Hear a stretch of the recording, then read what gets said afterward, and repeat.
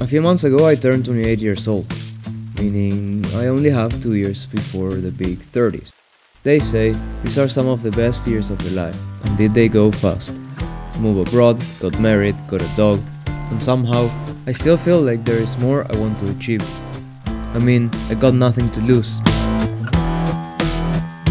The other day I was listening to snippets of this interview and there was this sentence that said something like, there's no perfect way to live your 20s. You either live them up and become an unskilled 30-year-old, or you work them up and become an underlived 30-year-old. You just need to figure out which one you'd rather be. Accept the trade-offs and know that there are no do-overs. But what stood out to me was the response. There are more people that I have met in my life who are dissatisfied by their live-it-up 20s than dissatisfied by their work-it-up 20s. Because most of the time in your 20s, you have no idea what you want. But knowing what you need to do to work and move ahead is fairly straightforward. And so you can take the known and make progress on the one that you have high confidence that you can make progress on. And then along the way, gain perspective on what are the things that are actually important to you in your life.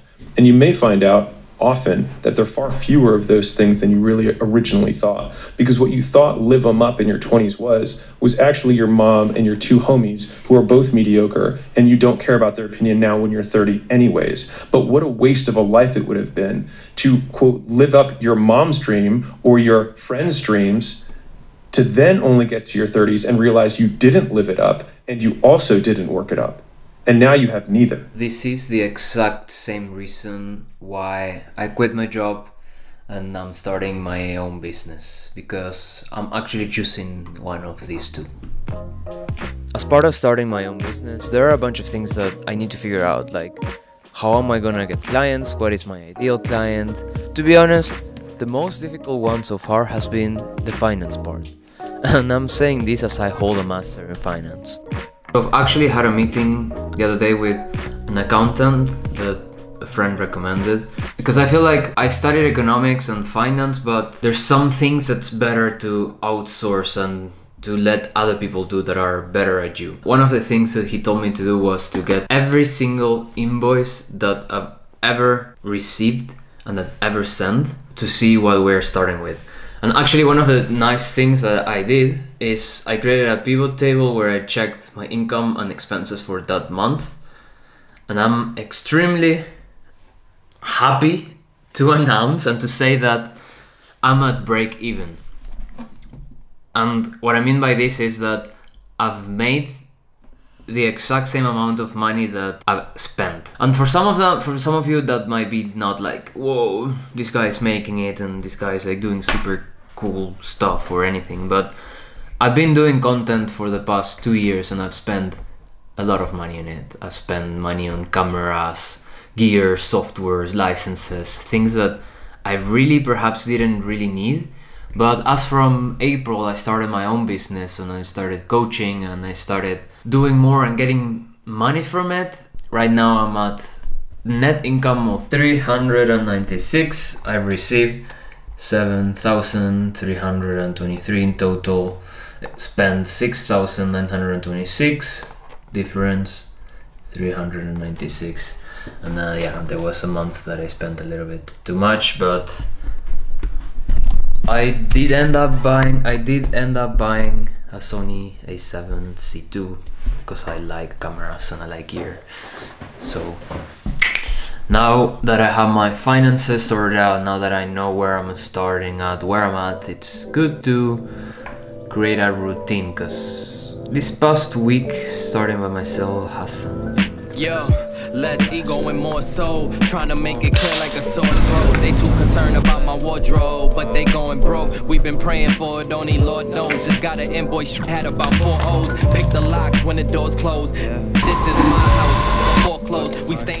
I just created a routine that I think will work for me, and it's a little bit ambitious, but it's also a little bit with aligning my goals. First, I selected important tasks that need to be done during the day and how much time I wanna allocate into it. And based on that, I blocked my calendar, because time blocking actually has been working for me in the past, so why not doing it now? And I have 2-day routines. Basically, I have weekend routine and I have weekday routine. And I know it's gonna be a lot of work, therefore I want to start my day early at 6 a.m.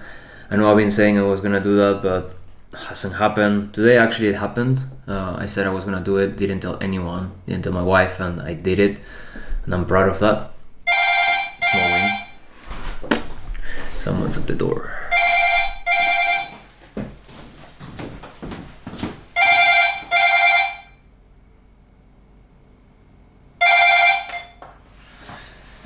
Yeah, I got no time for that. With someone to talk about, I don't know, our Savior Lord Jesus Christ. Anyway, got distracted. Fuck, I hate when that happens. So I selected, I'll just start from where I think I was. I'll select the day. I wanna start my day with a deep focus, then morning routine, and I'm gonna record my screen because that's easier. I have my deep focus hour for the first time, a morning routine. I wanna plan my day at 9, then a deep focus session from 9:30 to 12, and this plan my day includes some journaling that I wanna get into more. I got a nice new journal from Selfology. I'll leave a link in the description down below in case you want to check them out. I'm not sponsored, by the way. Then I want to have lunch and go to the gym. I think this worked for me in the past when I was studying, going to the gym during the day. That gives me energy for the afternoon session where I'll be doing some client work. And then dinner, then some nice easy activity during the day where I wanna just, relax, do some video editing, or perhaps if I need to keep on working, work a little bit more, and then relax, watch some Netflix, spend some quality time with my wife and my dog. And that's literally what my week is gonna look like. And there's actually something that we've been trying to do with my wife, but so far we haven't been so lucky. And that's